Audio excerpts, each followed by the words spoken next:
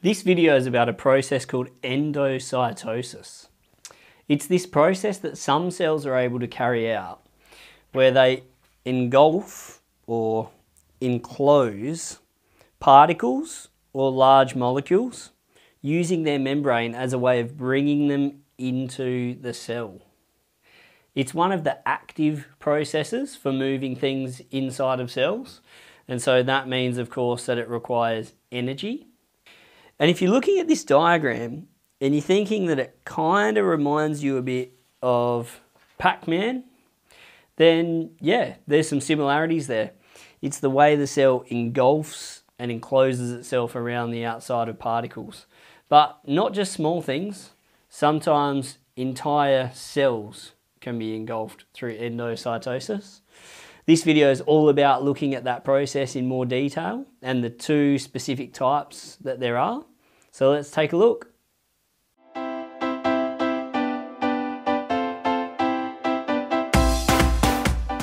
So I just had this diagram showing you sort of like what takes place in endocytosis, where the cell engulfs and encloses a particle and brings it inside. Sometimes you're going to be asked to be able to draw what happens, and you can do it in a bit of a simpler way than this. So I'm going to talk you through some of the stages of endocytosis. So first of all, here's a really basic diagram of a cell, and here's some sort of particle or large molecule.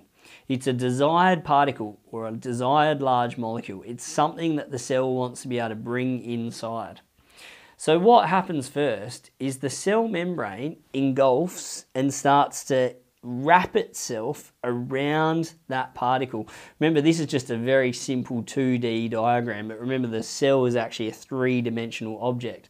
So it starts to, you can imagine little indentation forms around the outside of that particle. And it is like Pac-Man. It's kind of like the cell starting to create this little mouth around the outside of the particle. What happens next is the particle is fully enclosed by the cell membrane. It completely wraps around, and in your diagram this bit's quite important because you'll notice that that membrane is just one continuous membrane wrapping around that particle there. You can imagine in 3D it's actually wrapping right around and forming the particle vacuole or vesicle, if it's really small, around the outside of that thing there. So then finally it actually breaks away. The vacuole or vesicle breaks away and it's now completely inside of the cell. And then there are these different ways that the cell can access those materials depending on the type of endocytosis process that this is. But if you're drawing a diagram of endocytosis, they are your simple representations that you can use to show the way that it's happening. Now, a useful thing to remember with understanding what endocytosis is and how to describe what's happening here is just in its name. Endocytosis is where substances enter the cell. And I've underlined here, EN, endo, EN, enter. It's my simple way of remembering that that's what endocytosis is. Because remember there's the other process, exocytosis. It's in a separate video. That's how substances exit the cell, and it's essentially the opposite of endocytosis. But endo is for entering. I also like to use that to help me remember these terms, to help me explain it. It's where it engulfs the food particle, and it's also where it encloses the particle.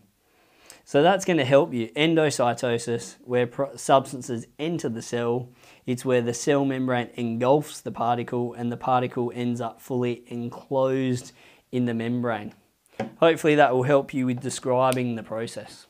So now that we understand the basic process around how endocytosis happens, it's just worth knowing that there are two different types of endocytosis. There's phagocytosis and pinocytosis. And they're basically the same thing, just depending on the size of the substance that's entering the cell. So for larger substances, they enter via phagocytosis. when these large substances enter via phagocytosis, we end up with what's called a food vacuole, which is this here.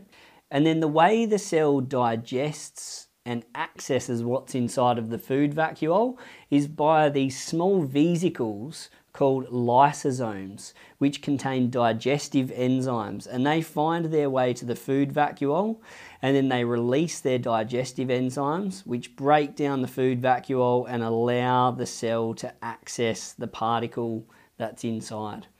An example of phagocytosis in action is in our immune system, where our white blood cells can take in any potentially harmful bacteria, the whole bacterial cell, take it in through phagocytosis, and then destroy that bacterial cell as a way of keeping us healthy.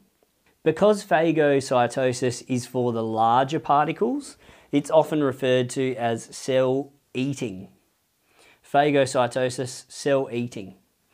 Pinocytosis is the same process but on a much smaller scale.